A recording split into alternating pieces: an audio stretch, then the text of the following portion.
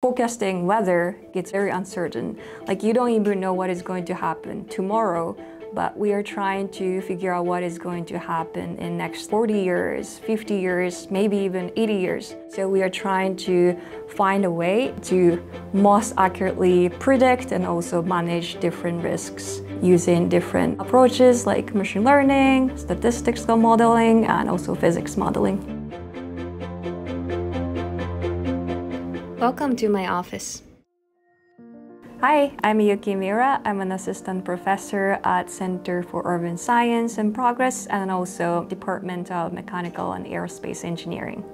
I've been working on pretty extended area of risk analysis, focusing on natural hazards, climate-related hazards, identifying the risk itself, and then also measuring size or the damage or number of people are going to be impacted. I developed a framework to optimize solutions that works for different types of stakeholders, institutions, and communities. To tackle this complicated issue, I've been integrating mechanical, civil, and environmental engineering, and also data science with stakeholders' engagement and inputs. It's not only theoretical, but it can be actually used in real practice and planning.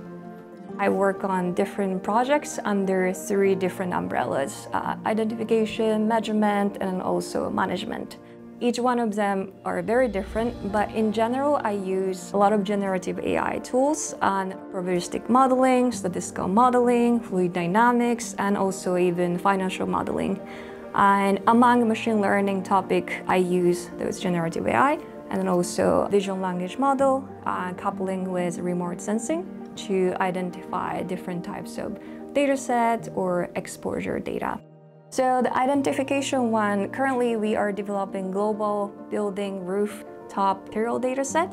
So different hazards impact different types of building very differently. So we are using satellite imagery and also vision language model to identify global buildings material through the satellite image. Another one that's very exciting is a 3D map of flooding that you can move around in different locations. Essentially, it shows you the depths of flood and then also velocity of flooding and vulnerability of different types of floods.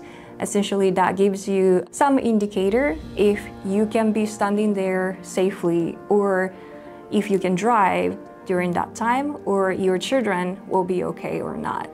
So people who have no technical knowledge on flooding or flood models can also access to see what kind of potential flooding could happen in their regions and then also identify what they could do. And we also included seawalls and protective measures in the scenario and in this interactive map so that you can try out to see if this seawalls could work and give you some benefit in your area. FloodNet team, we work together. I simulate a lot of flooding. They are recording the flooding, so we can validate, and then also I can tell them if we have some sensors in this region that will benefit most of people to identify flood risk or even identify some mitigation measures. So I'm originally from Japan, where I have a lot of different types of natural hazards. So it has been pretty natural to me to be curious about those risks.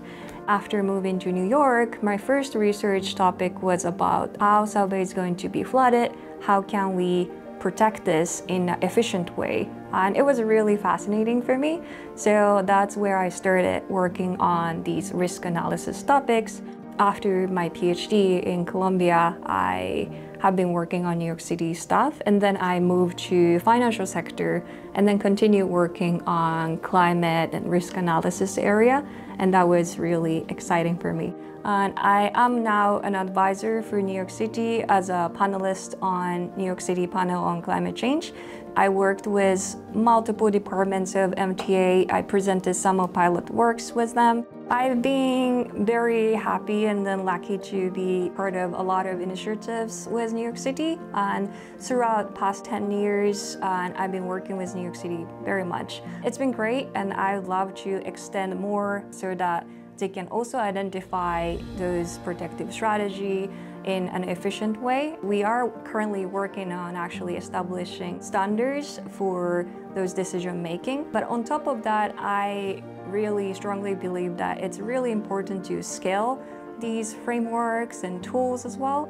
New York City has been really lucky to have a lot of information, a lot of data available to researchers and communities, but also it would be great to extend that information and tools, frameworks to other locations impacted by those climate-related hazards. I'm also an affiliate with Stern Business School, and I'm part of a Volatility and Risk Institute there. We care a lot about this climate aspects as well. Climate-related hazards do impact a lot of financial sectors. For example, once hurricane hits the area, then power system might go down.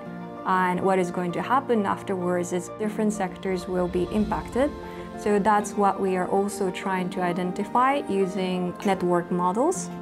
And then also management side, I'm working on building a framework that gives you optimal solution based on your objectives and based on your constraints. So for example, if you wanted to do something in Lower Manhattan, for example, then there are so many options you could do. Maybe you can retrofit like one building, or you can seal like some of the ventilations on the ground, or you can build some massive seawalls on the coastline. We are trying to help to make those right answers, essentially.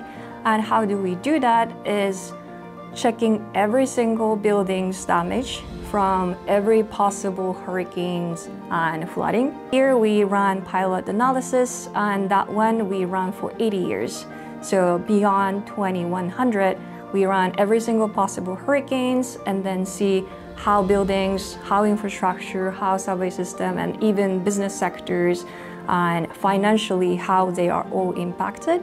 And then once we identify that, we figure out what kind of protective measures actually give us some benefits. So we've been working on macro level to different sectors level impacts from different types of hazards. It's really exciting to combine climate science, engineering, and also financial modeling as well.